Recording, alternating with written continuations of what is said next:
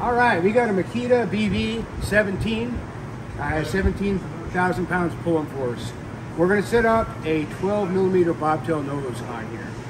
We're going to start with the inner puller. We're going to want to screw it all the way down and have it bottom out. It might take just a moment here. There's quite a bit of threads.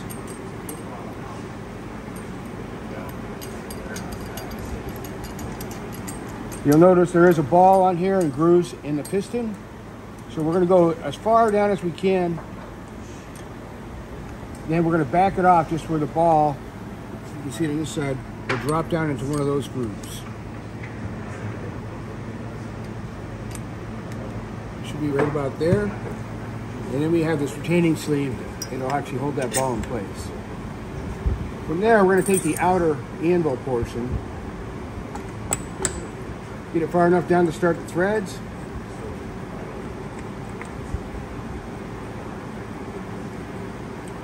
We're going to watch the position of the puller as it starts to come out right here. There's a little concave area on there. You may want to take one of your fasteners and just make sure it fits in there. And it shouldn't stick out any more than 1/4 of an inch. Okay, we're going to go ahead and test one out. We'll sit it in here. I'm just going to hold it in place, activate the trigger. Okay.